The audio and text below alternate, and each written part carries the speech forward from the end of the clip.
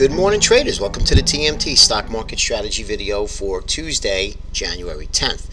All right, so we have market divergence, right? And what does that mean? Well, we have the Nasdaq for the last couple of days making new all-time highs, where we have the Russell pulling back and the S&P and the Dow pulling back. So we have strength in the Nasdaq, and that could be sector rotation, or it just could be a selective few that there are about 4 or 5 stocks in the Nasdaq 100 that really run and rule the Nasdaq 100, such as Amazon, Facebook, Google, Apple, if you will, and they were up today. Facebook and Apple were up, as well as Amazon. So you got to be careful with saying, oh wow, we have strength in the Nasdaq in the technology sector, but also we did have some strength in biotechs, and it is also heavily weighted in biotech. So just want you to understand that and realize that. Now, but we did have some weakness in the S&P 500. We had weakness in crude oil, and I want to cover the commitment of trader reports. I did get a couple of emails over the weekend.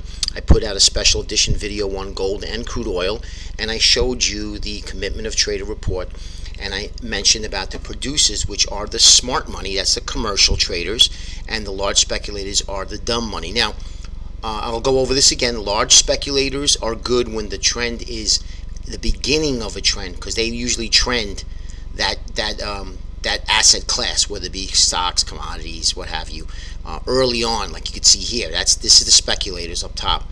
So they usually trend, but what happens is they usually also are wrong when there's market tops. And when you have the producers short crude oil, and I mentioned this last week, the last 4 weeks short crude most in all of 2016.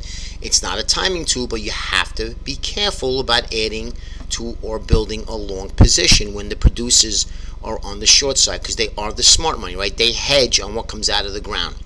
So that being said, again, not a timing tool, but also when we did our analysis, I wanted to show you here. I said if we don't close above 55 for 2 days, and preferably a week, and build a new base, we look to break 52. Now we're not that far. We're only right here. 53 was the first break, and then ultimately we need to break 52. Let's see what happens tomorrow. One day does not make a trend, but nonetheless there is weakness in crude oil. Okay, and part of it is the Iran news, how they've exported a lot more than expected. So crude oil, no matter what, has huge headline risk. Okay, versus gold or some other precious metal or grains. But crude oil has been notorious ever since that I could remember about headline risk. You have to be very, very careful with that. But we are still above. We are still bullish. The chart is bullish. But I'd like to see if we lose 52 on a couple of days on a closing basis, and we take out this pivotal low of 51, and we get back. Ultimately, we need to break 50, and that would really alleviate the bullish symmetry of higher highs and higher lows. At the moment, we're not there yet. But how do you use this work? Well, you can easily, if you see that you had the commitment of trade reports short, right?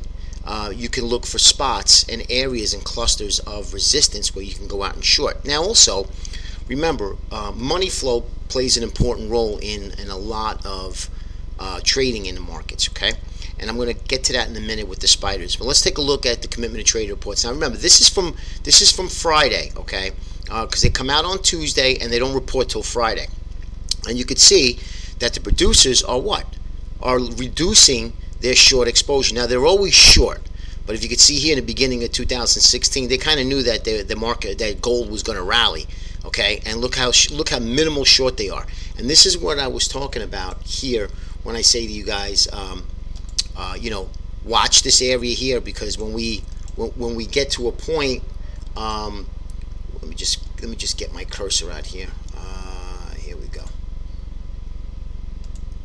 Okay, so when we get here, you could see the trend. The speculators like to trend the move, where the producers are always short, and they get more short as the move goes by. However, remember, this is not what you want to follow. You want to see that the commitment of trade reports, that the producers are very minimal short, while the speculators are adding to their long position on an early move. That's how you use this work, okay? But nonetheless, you could see that the producers are lightening up their short exposure all the way back from August, September. So anticipating at least a reversal in the short term. And sure enough, here's what we had. I showed you yesterday. We had the chart in gold, and it looks like right now, I mean, this does change, looks like a real nice bear flag here, right?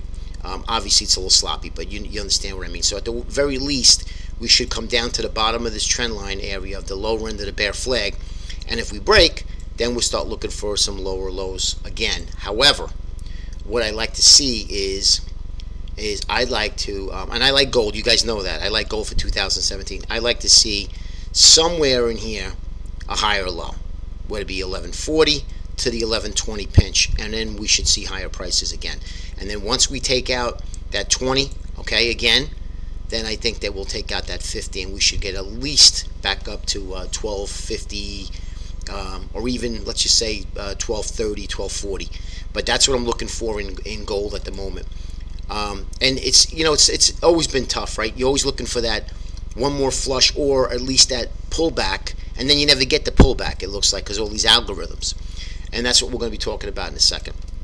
Next is the, you can see the bear flag here in the GLD, and we're just sitting just inside the TMT proprietary price channel. So again, it could go either way here, guys. I'm not looking to buy GLD or GDX here. I'm looking for a little bit of a pullback. We're still making lower lows and lower highs, and we still have bearish symmetry. You could just see that here. I mean, we're just, no question about it, that we're just headed lower. Yes, we retraced, and that does happen, okay? But just, again, a word of caution, be careful if you're looking to get long or start nibbling in. Me personally, I like to just let if the move doesn't happen, it don't happen. If I missed it, I missed it. Nothing you can do about it. GDX took a little bit of a pause today. We got a little bit of a gap area here and a little bit of a gap that we just filled on the way back up. So I'm looking for, again, if the GDX can give me some guidance and I get a little bit of a back test here from this lower, from this trend line, this downtrend line, and we hold, that'll make that higher low that I'm looking for from here to here, then I could see higher prices. But until then, I always treat this little retracement rally as a suspect. Next is going to be spiders, and we'll talk about this now. Now, I'm always looking for money flow. And money flow, guys, takes a big role in dark pools. And a lot of phonies out there, if you will, they always like to talk about dark pools and how they do this and how they do that. But if you don't understand the concept of how dark pools work, you're really just regurgitating information. I mean, it's just be very careful what you listen to. But nonetheless, money has literally continued to hold up. But look what's happening here. We talked about this. Okay, when you have a retracement in volume, that means what happens? You have volume coming out. There's not a lot of support to this move, number one. Number two, you have money flow coming out of the market. So what happens? Lack of dark pool activity, right? So who's buying spiders? Would just be the retail public, which cannot really sustain a decent move. So unless we see a pickup in money flow, okay, and I want to see a pickup in money flow, and I want to see some price moving, and I also want to see us get it back to normal range here. This is just the 250-day, which is usually, that's the average of the yearly range, and look at how well below we are.